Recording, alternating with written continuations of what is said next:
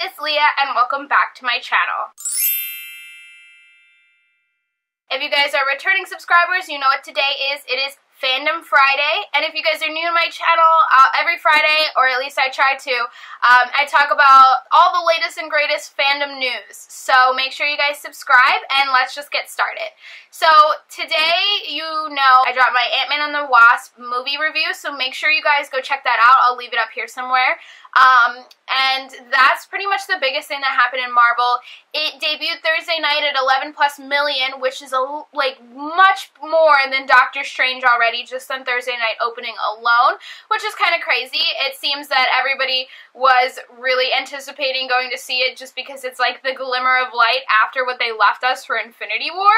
We have a long wait until we're going to see another, well, long for us, it's like 10 months, until we're going to see another Marvel movie. Captain Marvel is next up. Just a quick one if you don't want to watch my whole review. I thought that Ant-Man and the Wasp was a good film. It wasn't anything great or spectacular, but it was your typical lighthearted superhero film, and you got to go along for the ride. It was very fun. It wasn't anything too crazy. I think that they had a lot of missed opportunities that could have turned the film from good to great or amazing, or something that we haven't seen before, because this was very typical. I do wish that they delved more into the quantum realm, and I wish that they had more of the OG Wasp, I keep calling her that, but I wish that they had more backstory for some of the characters. Moving on to my second half of Fandom Friday, like you heard correctly, I only have two parts really.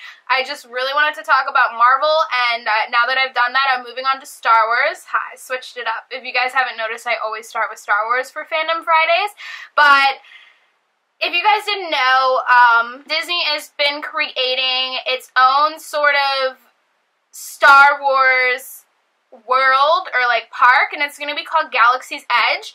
I think I talked about it months ago in one of my other Fandom Friday videos, but it doesn't have a specific month or release date, but we'll probably, if you live in Florida, see it in the fall of 2019. It looks super amazing. So if you guys don't know, it's kind of like they took the Wizarding World of Harry Potter, you know, Universal's park, and they decided, okay, what do we have that has just as much weight as Harry Potter?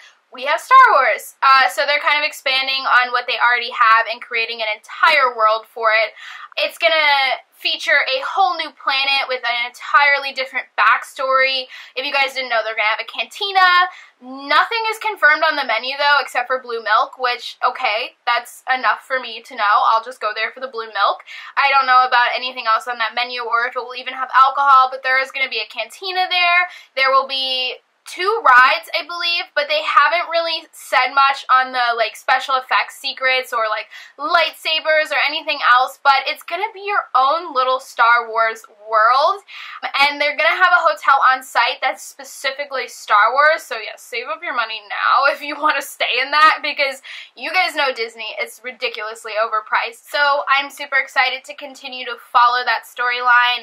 Eventually when it does open, I hope that I can go.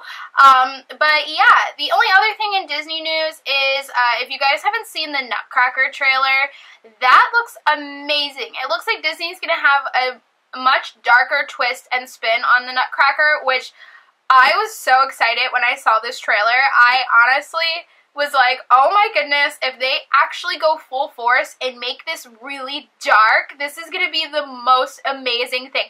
So if you guys haven't caught that trailer and you love Disney or you love the Nutcracker or anything else, go watch that trailer now. I am super excited for that film to come out. And that's going to wrap up this week's Fandom Friday. Make sure you guys leave comments down below. I love when you guys get involved in Fandom Friday. If you want to leave topics or things that you want me to talk about next Fandom Friday, I would absolutely love that. Make sure you guys subscribe for more content, and I'll see you guys next time. Bye, guys!